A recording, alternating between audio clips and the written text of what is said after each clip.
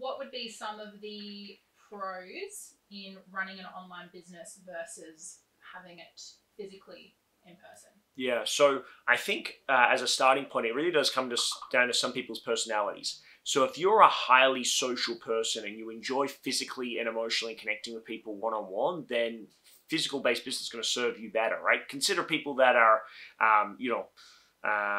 baristas and people that work in cafes and stuff, right? Try to do that online. It's like you've lost all the sense of feeling and connection that comes from that work. So I think part of it is understanding who you are as a person. Some people are really well suited to online. Introverts be fantastic for online because you don't have to speak to anybody, you don't have to see anybody, it's all done digitally.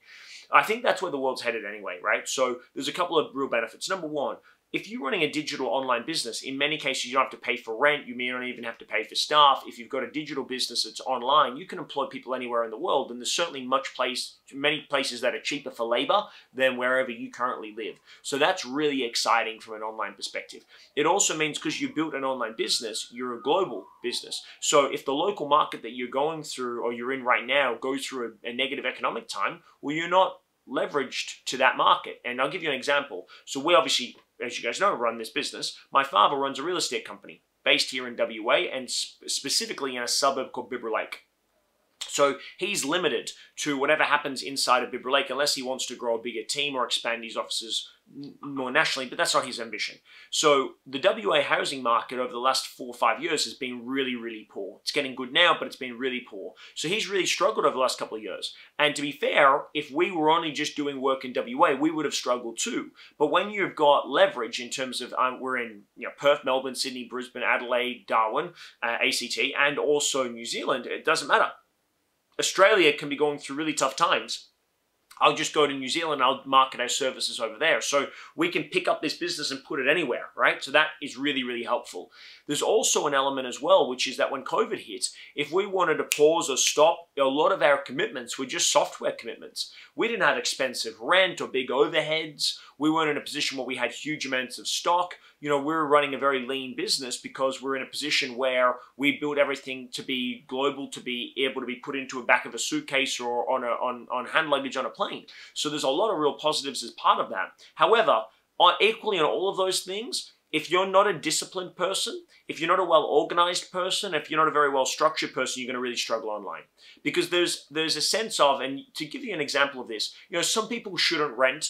They should have a mortgage because there's no way they'd ever save the money to have a house if they didn't have to pay a mortgage every week, right? Some people are like that. Some people can afford to rent and still save. They've got that discipline. So then in that case, you go, well, geez, you'd be crazy to have a house. You'd be better off just renting and investing into something different, right? But you get the reference point. Some people need to have a big office and stock in order to just stay focused enough, like money and financial responsibility that comes with a physical business is a good motivator and a good leveler for a lot of people. So if you are that type of person, that's also important. For me, I'm a huge person for physical interaction. So I love that we've got an office. I love that we get to see people face to face.